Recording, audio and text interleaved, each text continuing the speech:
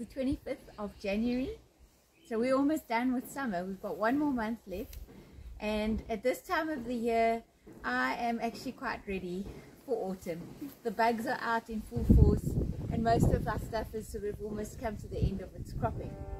My name is Bridget, and this is the Sherwood Urban Farm.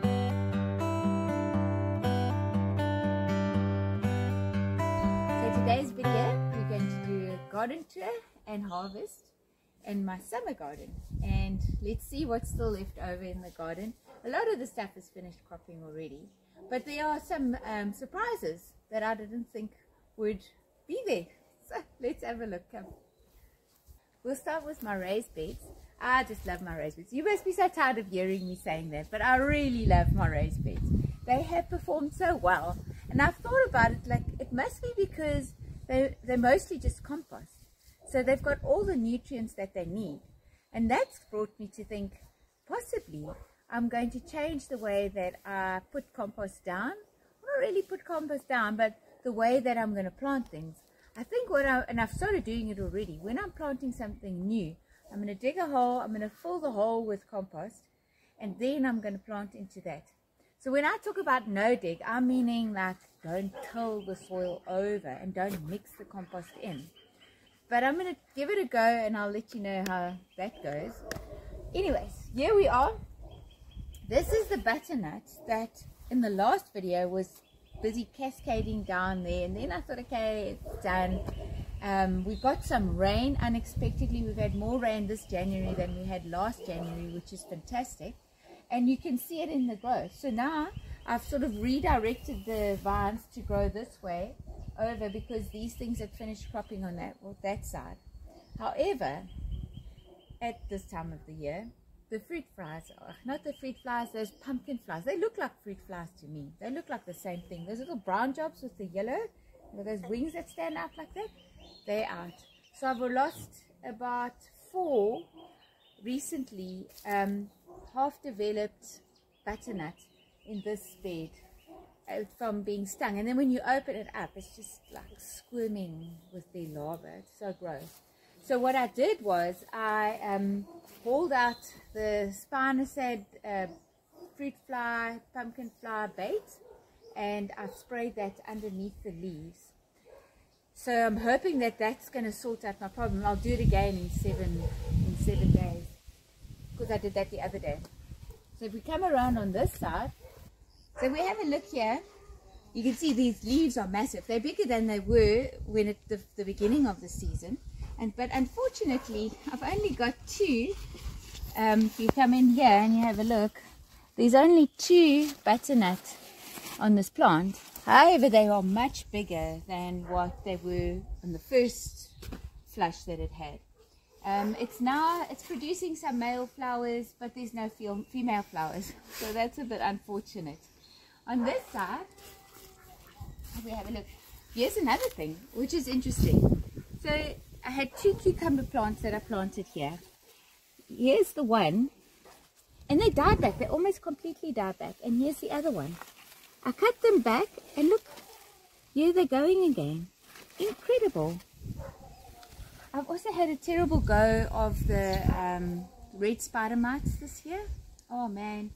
But I sprayed them with neem oil, and that seemed to help. Also, I jet them with the hose. Then I'll take the leaves, on cucurbits. I spray the bejeebers out of them. And look, there we go. You're going to get, what's that stuff called? What's that stuff called again? Powdery mildew. You're going to get it. You're just going to get it, and that's what it is. I just cut those leaves off, and then it makes it produce more fresh leaves, and it works well. So this, here I've broken the rules as well. In this bed, I have watermelon, two watermelon plants. I've got 2 cantaloupes, and I've got 4 cucumber plants, all in this bed, and they're all over the place. I have got a support all the way around, so that I don't really want it to actually come down on the ground like that, because the rabbits and if the ducks get out, they love to go at the growth tips there. So let's see, what have we got here? Here's some cucumbers starting there as well. I harvested, when was it, 2 days ago, the melons that were in here, and the one gave a horrible surprise because I wasn't sure when to harvest because I've never had success with melons, and it was completely rotten. Then the other one was half rotten, and then there was one beautiful cantaloupe. We call it spun-speck. Let's see if there's anything to be harvested in here. I'm sure there's. Oh, this is a little watermelon developing here. Actually, come and look on this side.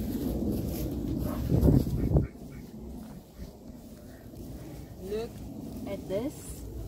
Let's take its little jacket off quickly. A watermelon. I hope it's going to get bigger than this because it grew like great guns, and then it sort of seems to have slowed down a bit. I cover it because of the pumpkin flower, fruit flower, whatever one it is. I'll tie that on again. So here you can see this is a cucumber that's coming. Then I just have it, it's actually dragged down now by this watermelon. But if you look over here, there's some more cucumbers, and there's another one there. They sort of halted a bit. I mean, you were harvesting like continuously, but it seems it slowed down a bit. Oh, but wait, it's what do you think of this apron, guys? This is a game changer. See here, I put in, there's my cutters. I've got all my string and stuff here. On this side I've got my little protective net bags, and then I can stick my phone in there. Anyways, so get the cutters out, and if you come in here, here's a little cucumber. So this is also interesting. They've been doing this lately. They're not, it's almost like they're not rounding, they're not developing properly there. So I can just pop that in my nice little harvesting apron. Oh, here's a Spanish melon. So I also had how many? We ended up having 4 Spanish melon on that bed, and I waited too long, and 2 of them, they went rotten because I didn't harvest them enough.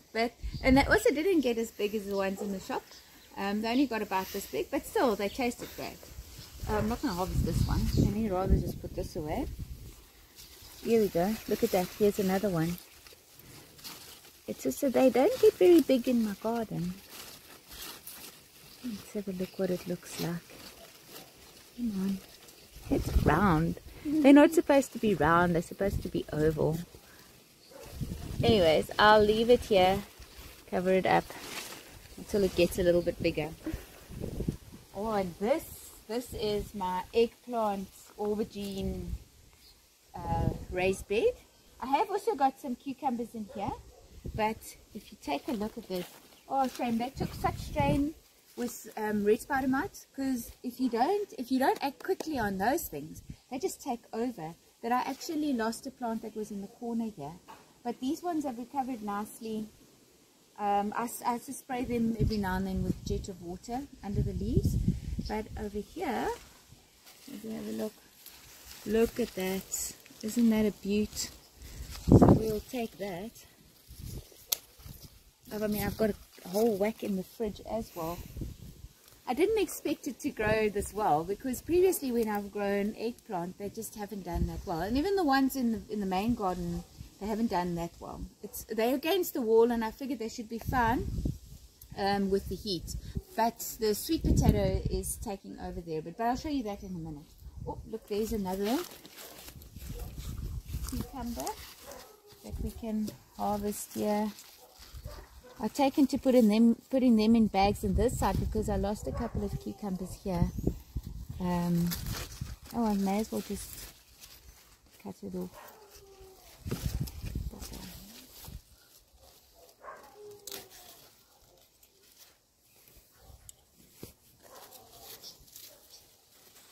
Ah, that's a nice one. See, now that's how it's supposed to look. So I'm not sure why it's doing that funny sharp thing. This one's not ready yet. Okay. No, that's the wrong bag. If you have a look here, some more eggplants. And I'm not sure, these ones might be a bit of a dwarf. I've had it before because I bought these one from Merlin, and the previous ones I bought from Merlin, they had, they were like a little dwarf variety. Wait, what have we got here? Oh, let me tell you about this. So this tomato was a volunteer, which I showed in a previous video, and it grew out the side. You can see it comes out the side here, there.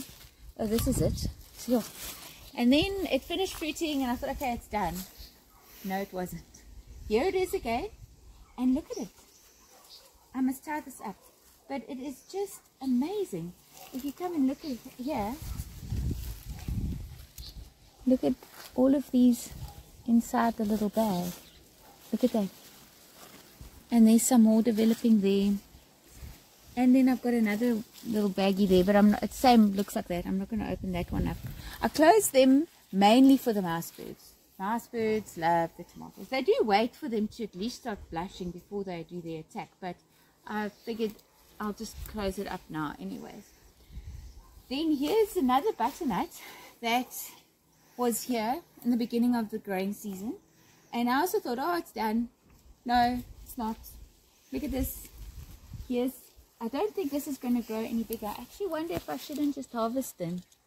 There's these two, then they can, no, I'm going to go harvest those ones over there. So this is from a plant that's in here. I also have okra, guys. Okra, check it out, this tiddly little plant. It should be much bigger, but it's got 2 fruit on it. I don't actually know what to do with okra. Then over here are my volunteer yellow peppers, but they had loads of fruit, and then the fruit got stung. See, look at that. Bother. You see now, and then it goes like this. Yuck. I'll give that to the chickens. Let's see if I can throw it for them. Yep. Okay. And then, so now this plant, is it this one coming around? No, that's this one. This one was also, had died back, and now it is given 3. There were a lot more, but then they got stung. 3 butternut. I'm going to actually harvest this one, because I don't think it's going to get any bigger than this, and it's already, it's starting, what they say, that thing about the tendril closest to it must have died back. Oh, it hasn't. Maybe I shouldn't. Maybe I should just leave it. I don't think I'm going to leave it, but I am going to harvest. If you come around that side, look at this, guys. Yo, I haven't had such nice, well, I hope it's going to be nice on the inside. I harvested one the other day, and then the seeds were black on the inside, and then it didn't taste nice, and I'm not sure why it did that, but we'll put that in. Here's another one. Look at that. Well, I suppose it could have maybe stayed a bit longer, but anyways, I'm going to harvest that like that now. Right. So the red spider mites had a proper go at my bush beans. These are the Star 2000 bush beans. You can see the damage that they've done here. Look at that. I have sprayed, so they're not here anymore. I sprayed with the neem, and then also jetting them with the water. But these guys are amazing as well, because, let's put that away. Just look at, if you look at this, look at that. Hey? I mean, it's taking strain with the spider mite, but it didn't stop its production. So we'll take some of these as well. I think we'll have them fresh. I have blanched and frozen a whole lot of it, but it's not as nice as when you have them fresh. Over here, if you have a look, I thought I would plant some more before the season was over of these bush beans. The wind was howling yesterday, so it now unfortunately has snapped that one off. Or actually, it looks like something ate it. Bother. I lost so many to cutworm. So if you scratch in here, then you normally find them. So what I did do is, with these ones, that's why they've survived, I stuck these, if you have a look in there, I stuck these things in here. This is just a Coke bottle that I cut up, and that works. It stops them from being able to come in. But they normally, you can find them underneath here, but that sort of works. I didn't do it with my onions, and I had planted up onions fully here, and then this is the last one, but it looks like it's actually also been nailed by the cutworms. Oh, this year, I've never had cutworms before in my life, but this year I had a double dose, a triple dose. They just took over in this bed. Right. So on the outside of the bed, I have a pepper dew, which I thought was not a pepper dew. I thought this was a chili pepper, but it turns out to be a pepper dew. And they really are squished in here. I've got 4 plants in this planter, and then, yep, there you go. They're starting to get their color already.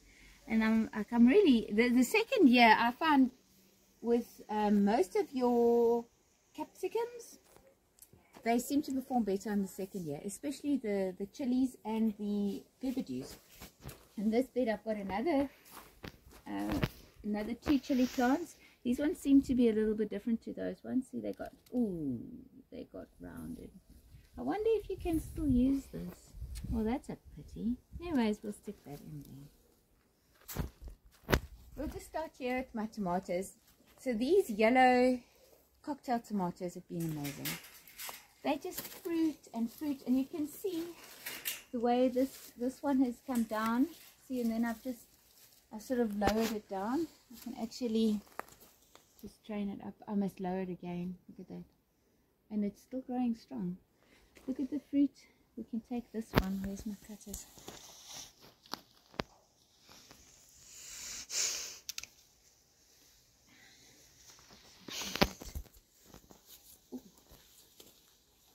Have a look at this.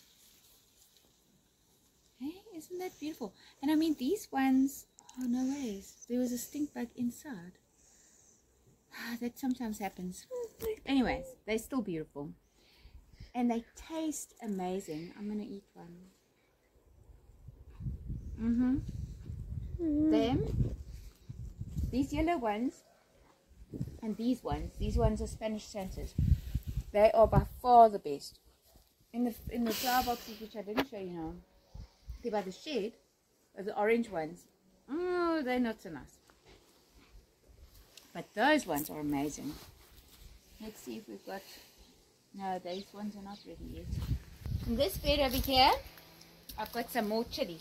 So last year I planted these chili plants from seed. I sowed them from seed, and then they gave a couple of chilies, and then I thought, this isn't really working out. And then I was going to take them all out, and I actually did take some out. And then I remembered, let's just leave them for a bit, and let's just see how they do this year. And look at it. If you come and have a look at this, I mean, these bushes are just jamming with all the chilies.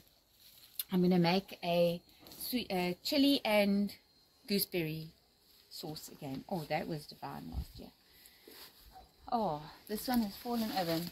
We had such winds yesterday. This is my kale. We don't eat kale. If you've been watching this channel for a while, you'll know. Don't eat kale, but the animals just love it. But you can see already now the aphids are, oh, come and look at this. Oh man, isn't that just so disgusting? The grossest sight ever. So they're out and about, but these were doing so well and they were looking so beautiful. My potatoes were a disaster. These are potatoes that I just saved from the shop, and they started out and they looked amazing. But now they have all these marks on it, and I don't think I'm even going to get any potatoes. And what's causing that is there's a kind of ladybug, but it was the larva of the ladybug. So I was looking out for the ladybug, but the larva was underneath the leaves, and there were just hundreds and hundreds of them, and I don't think I'm going to get anything from that. But this is maize. And it's non-GMO maize, which I got from a friend. But I noticed now actually Starke Ayres also makes non-GMO maize. But anyway, so here it is. I mean, look how tall it is. There were 3 that were even taller. but then they were starting to tassel, but they weren't making any ears. So then I thought, after doing a bit of research online, that they planted too closely together. So obviously this is not the way you do maize, as you do sweet corn. And so I yanked out those 3 plants, and then just after that, and I made a reel, and a guy on Instagram comments, he says, just wait, just be patient. So I did. Oh well. So now I've lost the best plants. So it is. But here they are. Look at that. I mean, wow. Look at that. Is that normal? Well, I'm hoping to have, at least be able to make 1 bowl of millie meal from my maize. And they're doing great. And then this is sweet corn. And I didn't expect this, because I planted them after I had planted the maize. So I didn't expect the sweet corn and the maize to be tasseling at the same time. I did hand pollinate this one. So I hope, oh look, there's a praying mantis. Oh, I love those. So I have hand pollinated this one, just because I'm concerned that I'm going to get cross-pollination now. Because I planted them so much later than these ones, but then they shot up, and look how tall they are. I've never had sweet corn getting this tall either. Here's some more of my potatoes. Now I think the problem with these ones is that I didn't water it enough. And there was a couple of very, very hot days, and this soil is very sandy. And yeah, you can see already. And I had, down there it's wet, but it dries out a lot. So I think either it was the very hot days, which made it go brown like that, and then the tops went down, or it was that I just didn't water them enough, which is really unfortunate if it was my fault, because I could have controlled that. That's sad. Over here I've got beetroot, which it's been in here for months. And there are a couple of beetroot, but I don't want to harvest them when they're that small. I want to see if by autumn, maybe they will get a little bit bigger. And then on this side, here are some more pepper dew plants. So this is their first year in the soil. I bought them as seedlings. And you can see they're already starting to blossom, and they will make their fruit. But next year, they're going to perform. They're going to be so big, they'll just take up this whole thing. So what I will do is I'll cut them back in autumn after they've finished, and then then they will shoot up new growth. And normally then they will do much better on the second season. So the Spanish Santa, like I said earlier, are just amazing. They taste so nice. Obviously now at the end of their days, but they're still producing. Even if it's small, I don't mind. I'll just take these tiny little things off there. The tutor, what's the tutor moth? It is called the leaf miner. That is out again at full force, so I'm going to have to spray with some neem. It's even in the tomatoes in the greenhouse, which is unfortunate. But there are some tomatoes here which I'm just going to quickly get. Oops, some have now dropped before I could get them, but I'll even take them like this and ripen them on the windowsill. Here in this bed, I haven't got anything growing except the last of the big red tomatoes, which I'm going to harvest today. And then I actually thought I was going to pull them all out. Some of them did die back, but now I see this one, look, it's already flowering again. So I'm going to give that one a go, but this one has definitely seen better days. So I'm just going to harvest this one. These over here. And I think this one has seen better days. I mean, look, it's full of powdery mildew. That's normally a sign when the plant has just had enough now. I'll take that as well. So there it is. A little bit of holes there. Maybe I'll make a sauce with these. No, I put the bag on late, and I think they had already been stung by the stink bugs. The shield bugs is another name. But at least they don't lay their eggs in here, and then it is full of worms. They just seem to suck the sap, and then they make those marks. So it doesn't actually damage the fruit, which is better, but it still doesn't look so nice. And then all along the wall I have sweet potatoes. This bed full of sweet potatoes. These sweet corn, they also struggled along a bit. But they're coming on. Maybe I'll even get a couple of sweet corn from them. I had planted a lot more, but only these ones that germinated. And then, I mean, that one at the back just never performed. I've noticed that when you have the sweet corn on the sides, they don't seem to, the plants on the side, they always seem to be these tiddly little things. And the ones sort of more in the middle of the bed are the bigger ones. And then if you look here, these eggplants were planted at the same time as the ones in the raised beds. And they just, I mean, this one hasn't even, maybe it's because it's got too much foliage around it, but it's not like the sweet potatoes are rooting there. So I don't know. There's one, here's a tiny little eggplant coming along on this plant. But they just are not performing like the ones in my raised beds. On this side, this is my three sisters' bed. Here I had the sweet corn, which we ate. We probably got 12 ears of sweet corn from this. And then we've got the butternut that's coming through. It's actually gone over the fence there. And I'm going to take you out to that side. That's a bit of, like a little bit of a junkie where we store stuff and that. But there's some butternut that I'm going to harvest today. And then there, I left the sweet corn stalks in because the beans are growing on it. So look at that. I suppose we can actually harvest these beans now. Let's take these ones. It's an unusual purple one.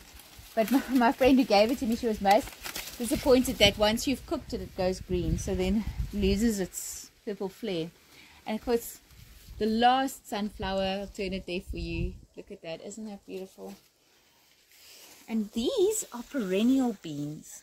So you can see this is just growing everywhere. It's now starting to flower a bit, but I haven't had, oh wait, no, look at that. Oh look, there's a stink bug. I'll just kill that quickly. But here's the first ones. That's very interesting looking. So we'll see how that turns out. I think those ones will have to be for when you know, for drying. Here's one. Here's a nice size butternut. Let's get in there. Yeah, look at that. This is the classic. So the tendril had dried off. So this one is definitely ready to be harvested. Now what's very interesting is the butternut that grew here in the main garden. I mean, look at the size of these things. They are considerably bigger than the ones that I got in the raised bed. So I'm confused. That's all I can say. Let's have a look. Oh, that's a beauty. I'm not going to put this in my apron. I'll just put this there because there's on the other side of the fence.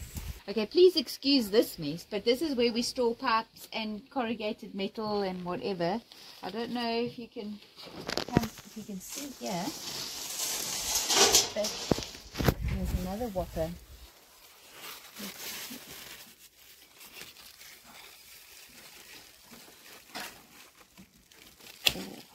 Here we go. Look at that. It's like unwrapping a present. Look at that. Sure, that's beautiful. Put it on the pipes, and then there's one more. Just have to stick in there. Sure.